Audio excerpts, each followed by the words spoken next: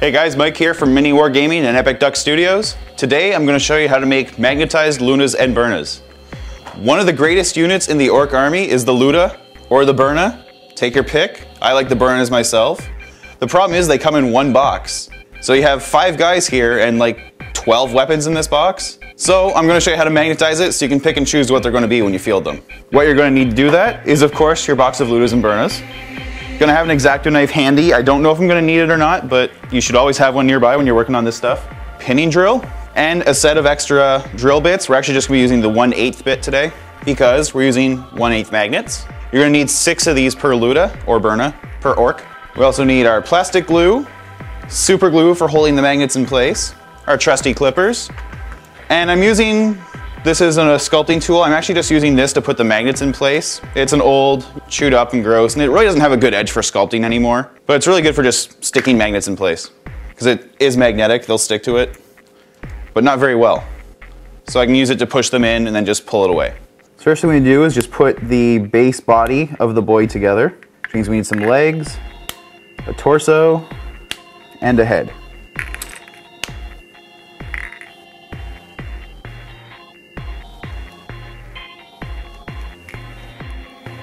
When you're putting the torso on, try and make him stand as upright as possible. Some of the orcs like to lean forward. Okay, and we're just gonna leave that aside to dry while we clip off one burna and one burna backpack. Now the backpack is 2 parts. The rest of it's over here. And just a little bit of glue will put the backpack together really quickly. Just smear it in there and clip. You can put that aside to dry. And then the last piece is the arm holding up the other end of the burna. So we're gonna keep these 2 parts aside because we're gonna have to put magnets in them. Now we'll get our loota ready. So there's the loota weapon itself. Then there's this chassis that holds it up because apparently they're quite heavy. And then the arm on the other side. And the last detail, there's a couple just little bits that you can attach to the side of the weapon. You'll see there's this just empty place. Just embellishments to make it look orkier. So we'll glue that in place right now. And I just want to make sure we have the correct chassis for this weapon.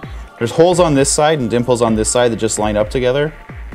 Just want to make sure you have the correct one. It should line up in 3 places. Okay, so there we go. What we're going to do is we're not going to glue this together because we're actually going to have a magnet in each of the arms, which is what's going to hold it to the body. So we're just going to actually let that basically sit together like that once it's on the model. So we now have 6 pieces that need magnets, both of the arms for the loota, both arms for the burna, and then matching magnets on the body. So we're going to start with our pinning drill. We're going to basically just drill guide holes first. And what we're going to want to do is actually start with the arms, because we're going to want to fit a 1/8 magnet in here, which isn't a whole lot bigger than the arm itself, or rather a whole lot smaller than the arm itself. So we're going to want to make sure we line them up with the arms before we bother making holes in the torso. We're just going to put a starting hole dead center here.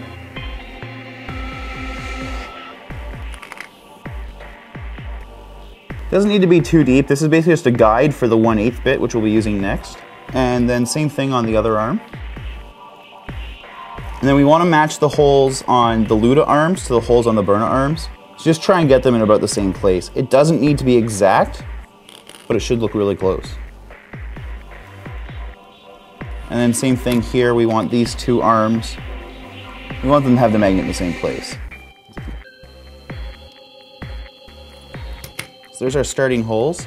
And what we want to do is we want to drill matching holes on the body itself. The loota weapon actually sits up over the shoulder, so this is the most critical of the 2. You can see the burna just kind of clips right onto the side, whereas the loota actually kind of wraps around the body. So we're going to use it as our guide for the magnet should be. So basically, you want it to be able to sit right there when it's fully assembled. You don't want to center it on this piece, you actually want it a little bit on the upper side of it. So however far down it is from there, that's how far we want it from the top. I could get out a ruler and be really exact if I wanted to, but this method actually works fairly well. And then we're just going to do the same thing on the other side. Again, the loota is what we're going to use as our guideline because it's got this large chassis that goes around it. Just want to see where that hole has to lie. Okay, so now we've got our guide holes drilled. We're going to switch to a 1/8 bit. This is the biggest bit this drill will hold, and it's going to look ridiculous. You can see there's the small end you usually use on the pinning drill. You can actually flip it around, and it has a much bigger hole there. And it'll just barely take a 1/8 bit. It's really not intended to, but it works. See, it looks ridiculous. It's literally like the size of the entire drill. Just center it on those guide holes we made. And it only takes a few twists to make this deep enough for a magnet. See, that's actually probably too deep now, but that's okay because we actually don't want our magnets sticking out at all. We want them recessed just a little bit.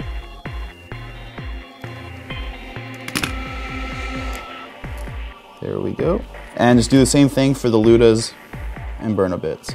Just be careful with the arms that you don't drill right through to the other side. Okay, you see we didn't come through. Now the burner arms, you have to be especially careful that you're not popping through the other side. But we're definitely deep enough for a magnet there. And there we go. Okay, so all 6 of our holes are drilled. So the last thing to do is just to glue our magnets in place. Okay, so one important thing to consider when we're doing this is the polarity we're going to be using. We're going to have a magnet here, a magnet here, a magnet here, and then another magnet right there. We want the magnetic force to all go the same way so that one arm's not trying to blow the other arm off. So basically we want to take the magnets and install them just like this. So we're going to install this arm socket and then the left arm of both the burna and the luta so that all of our magnets are facing the exact same direction and every one makes the magnet beside it stronger. And this, we're going to start using our super glue because plastic glue won't hold magnets in place.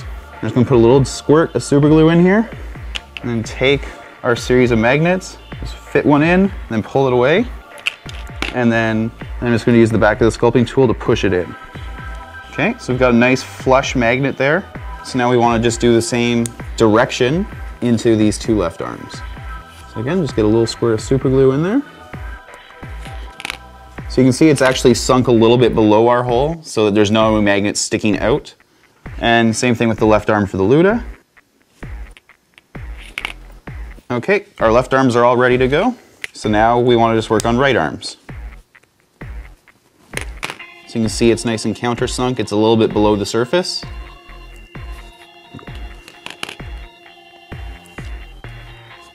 Pop that in so it's nice and deep as well. You can see now these will just clip right on. There's a burna and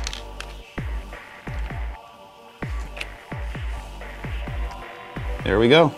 Now he's a luta. So the last piece to go is just the backpack for the burna, and we're actually going to use our plastic glue again for this. You just need to put glue in a couple places. There's a little spot back here where the hose attaches. A little bit there, a little bit right here on this outcropping, and a little bit on the front and back of this one. And see, this just slides over there, and then lines up with the hose. I'm just going to let that dry for a second. So there's our completed luta.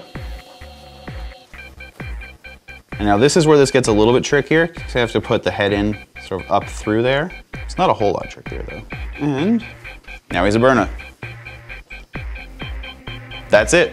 You just made your ORC units twice as useful.